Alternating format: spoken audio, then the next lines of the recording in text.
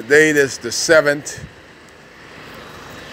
I just like to keep things and send it overseas because here in this country nobody really cares about law and order. Today is the 7th of March 2019, and I'm going to take a picture of this Bakers Bay vehicle that for the past 10 years has had no license, no this, because they cannot get a taxi plate, they cannot get a livery plate, they cannot get a tour bus plate because that's not in the heads of agreement. How I know? I saw and I read the heads of agreement several times, but now we have a new minister, Renville Wells, and everybody is turning their eyes over something that is being taken the monies from the taxi drivers in Abaco. And I don't send these videos in the Bahamas anymore because when a company could sit down and negotiate with the leaders of this country to take contract from families that have been doing the business for over 50 years, I don't send videos to them anymore. I send it overseas.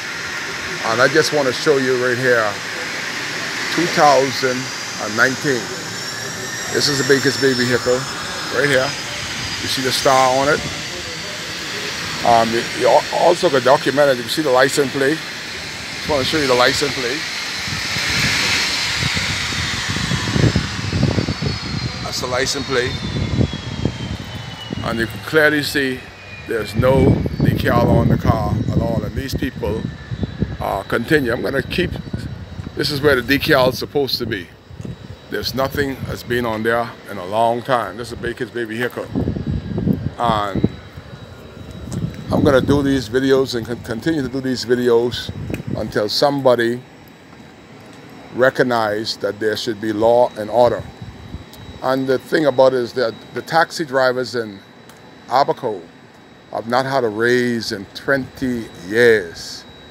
Bakers Bay just came into existence, and what we charge $25 for from here into Marshaba at the docks, Bakers Bay charge $100 every car, and the taxi drivers,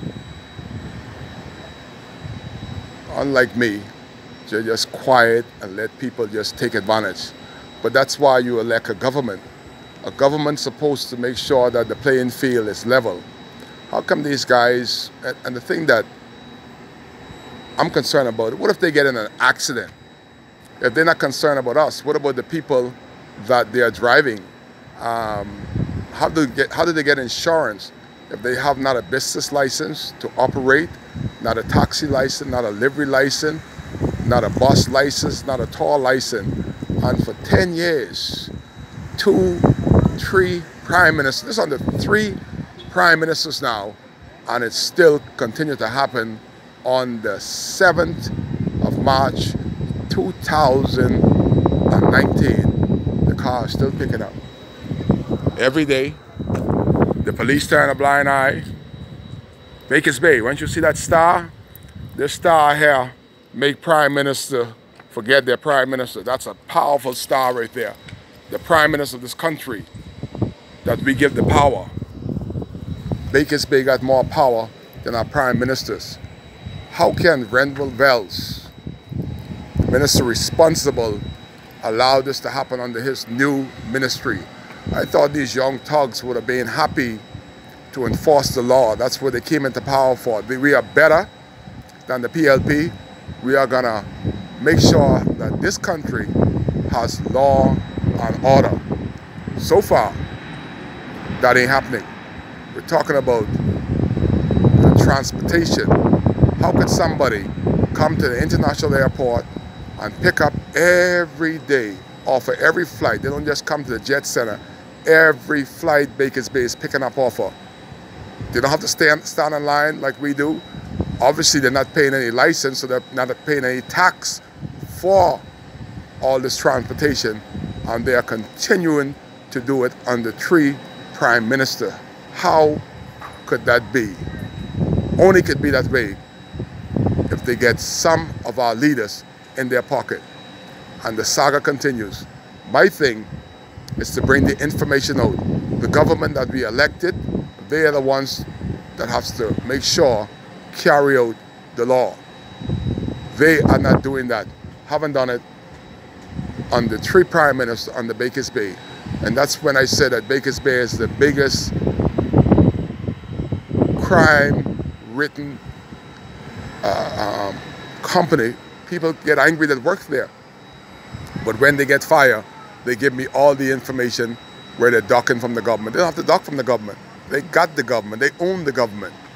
After so many years, the policemen, we got 2 brand new police here, and they know, there ain't no excuse they could give them.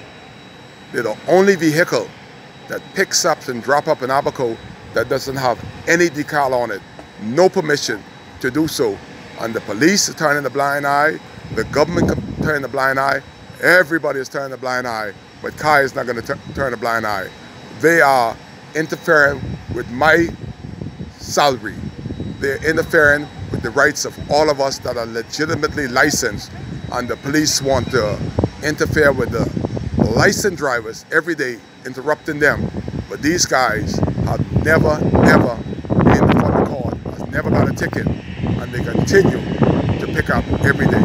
You're here live on WCAY, where for Bakers Bay, there's no law in this country. The law only for the people that are Bahamians. All foreigners go free. Kai cares. That's why he's here.